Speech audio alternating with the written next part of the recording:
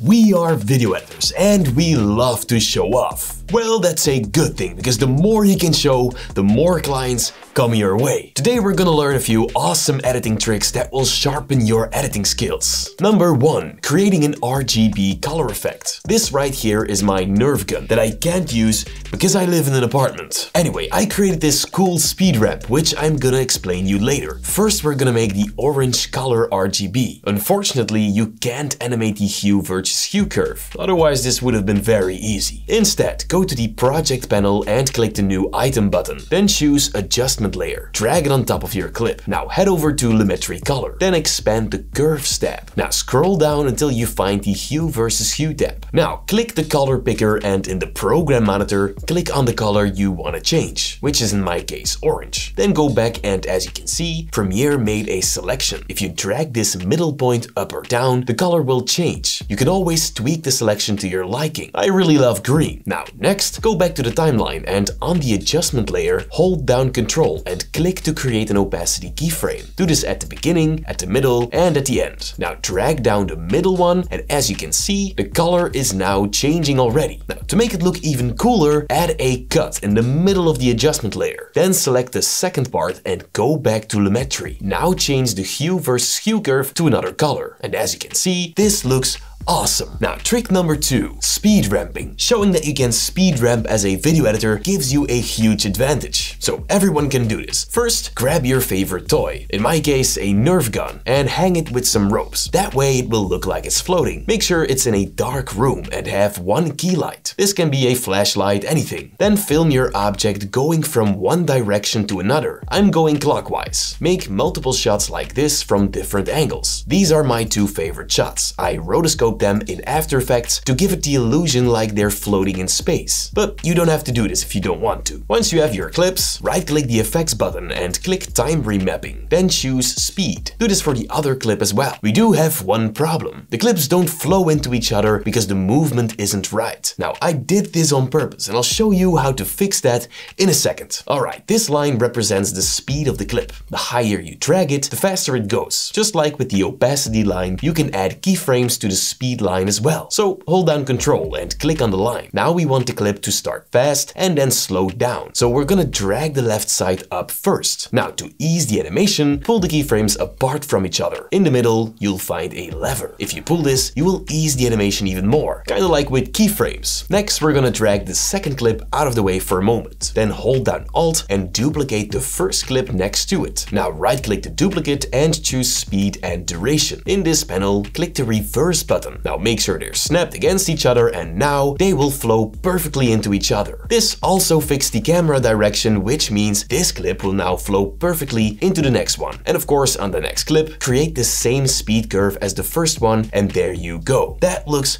wonderful. By the way, I'm working on a speed ramp tutorial on how to do this with a car in After Effects, so stay tuned for that. And now a word from GoLogin, the sponsor of today's video. Now for us video editors, there's nothing more important than online privacy. The internet today isn't as open, as simple as it used to be. Some content is restricted by location. A lot of websites track every move you make, and they make it impossible for you to manage multiple online accounts. With GoLogin, all of that changes. With their browser, you can browse privately, access geo-blocked content, or securely manage multiple accounts. It will give you full control of your online identity. GoLogin isn't just about privacy, it's about freedom, security, and control over your online experience. Now, what makes it different from regular browsers is that first of all, you can unblock any content like restricted sites, streaming platforms, or services. And you'll have full digital privacy. GoLogin completely stops websites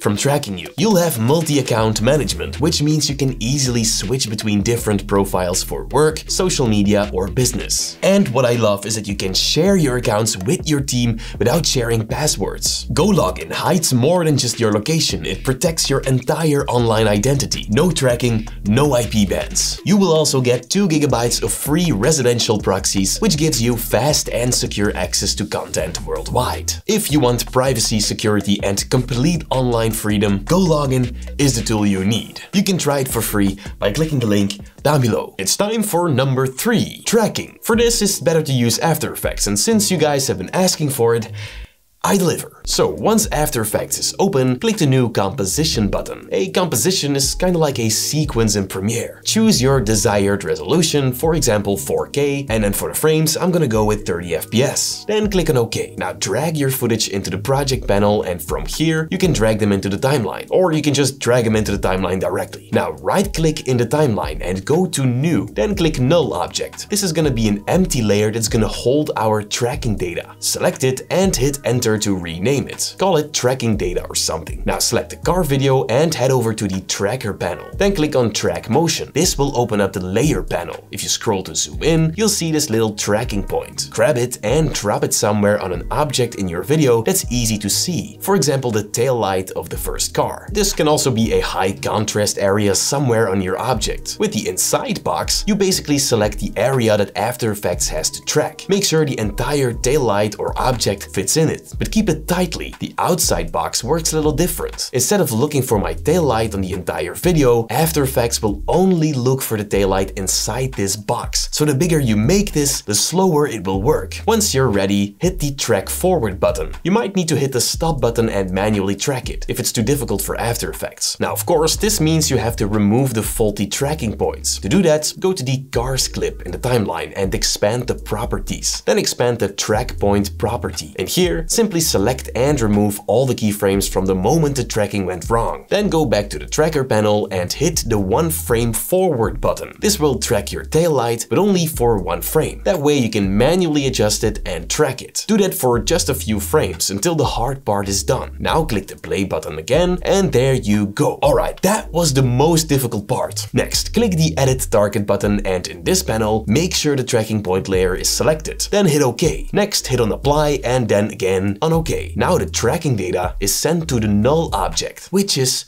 super awesome. Now the next step is creating a line. To do that, right click in the timeline and choose New Solid. Doesn't matter what color it is. Once it's there, go to the effects panel and find the beam effect. Then drag it on the solid. Awesome. Now head over to the effect controls. The first thing you want to do is set the length to 100%. Then set both the inside and the outside color to white, or whatever color you prefer. Decrease the softness and increase the starting and ending thickness. And now it's time to pin the line to the car. Click the starting point, and in the composition panel, you can now pin it to the tail light of your car. You can put the ending point wherever you like. Now expand the solid properties, then effects, and then beam. We're gonna need the starting point in just a second. First, expand the transform properties of the tracking point. You know, the null object we created earlier. Then go up again, next to the starting point, click and hold the pick whip tool, which is this little spirally thingy, and drag it all the way down to the position property of the null object.